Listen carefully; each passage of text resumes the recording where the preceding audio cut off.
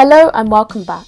The title of this video is The Black British Power Movement Part 1. This is going to be a lengthy video, so I decided to divide it into parts. The Black British Power Movement was the movement that succeeded the British Civil Rights Movement. It was working class focused and more radical, as they believed in self-determination and liberation, something that goes beyond equality. Even though there had been progress in race relations, e.g. the passing of the Race Relations Act and the establishment of a Race Relations Board, racial prejudice was rife and was at most times backed by the state and by the police. The fall of Campaign Against Racial Discrimination card, in which I mentioned in my previous video, the British equivalent of the NAACP, was due to its bourgeois liberal nature and inclusion of white liberals at leadership positions who would at many times trust the state to solve racism. This alienated many racialized individuals because Black and Asian communities were overwhelmingly working class, poorer than white people, and many could not rely on the state to fight against racism when it's the state that perpetuates institutionalized racism against those very people. Additionally, many people became influenced by the Black Power movement in the USA, especially when Stokely Carmichael, aka Kwame Ture, visited London in 1967 to give a speech at the London Roundhouse in Camden at an international conference called Dialectics of Liberation Congress, organised between July 15th and 30th, 1967. This was part of his world tour where he promoted his book, Black Power and the Politics of Liberation, that he co-authored with Charles V. Hamilton. The context of 1960s Britain was that there was a weak Black Power movement.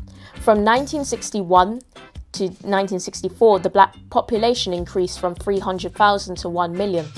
While their population grew, racism grew too. So did the intensity towards Black people. Racism became part of society.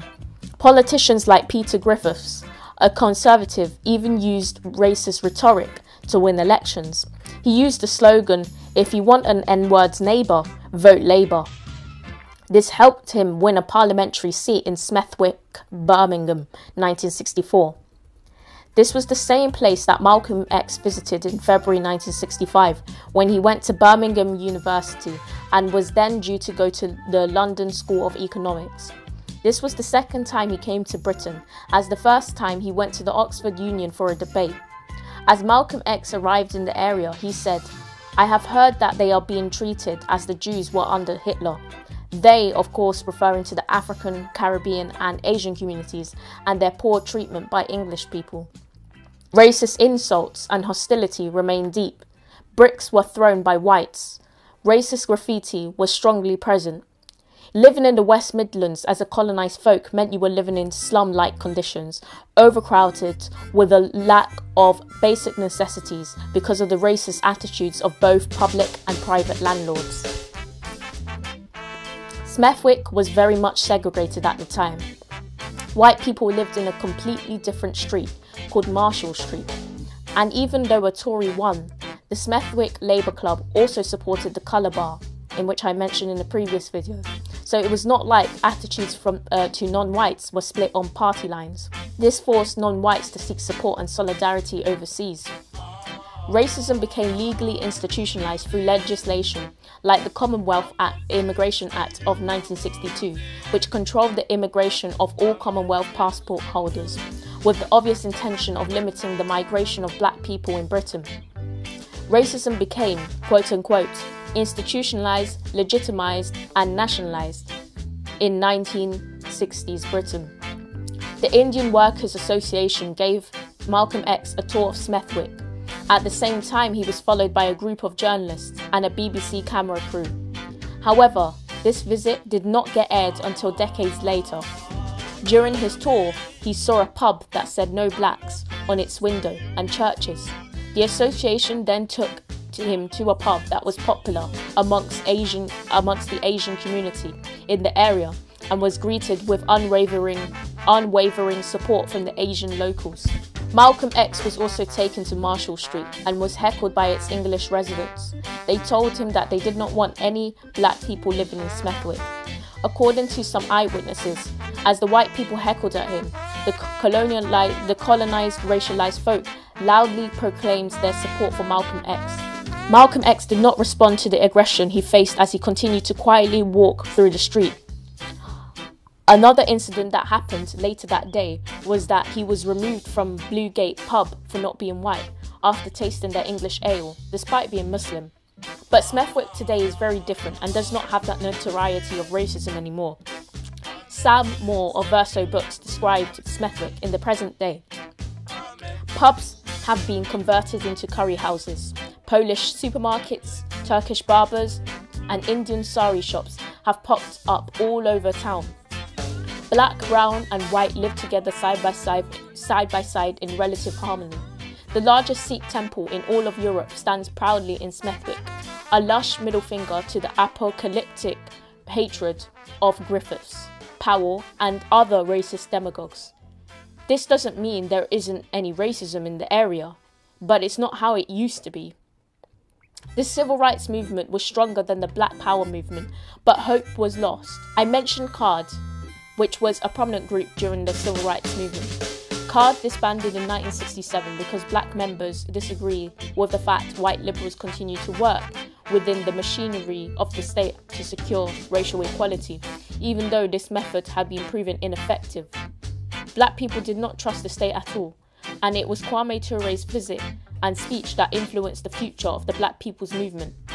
Shortly before his visit, Nigerian poet Obi Egbuna, who lived in London, founded the Universal Coloured People's Association in 1967.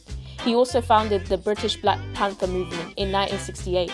The UCPA originally allowed white members in the association as they initially went for a moderate approach, civil rights style, for their organisation. However, within a week of Ture's speech, the UCPA expelled all of its white members and adopted the ideology of Black Power.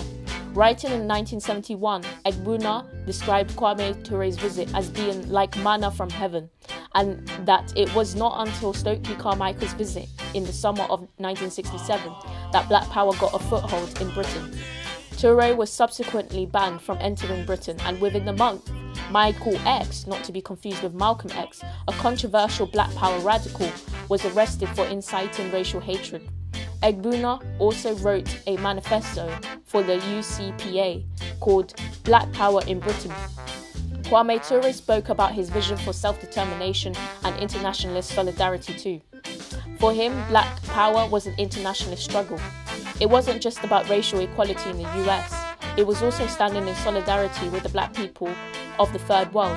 He explained that Black Power meant Black people see themselves as part of a new force, sometimes called the Third World, that we see our struggle as closely related to liberation struggles around the world. He saw Black Britons as an important part of a global militant majority and emphasised on anti-imperialism, which appealed to many Black Britons who fought for independence in Africa and the Caribbean before immigrating to Britain. Kwame Ture pushed for socialism as he told the audience that capitalism and racism go hand in hand. The Black Power movement strengthened in the 1970s Britain. Starting in London, the movement expanded to other urban areas of the UK, like Manchester, Birmingham, Bradford, Liverpool and Bristol. More organisations like the Black Parents Movement, Black Youth Movement and the Black Liberation Front were created. These organisations helped to create community workshops as well as to defend the rights of Black people, Black parents and Black students in education elsewhere. We shall go through different groups that existed in the Black British Power movement. So I hope you enjoyed this video. This has been part 1 and another part will be uploaded in a few days. Please don't forget to like, subscribe and donate to my PayPal.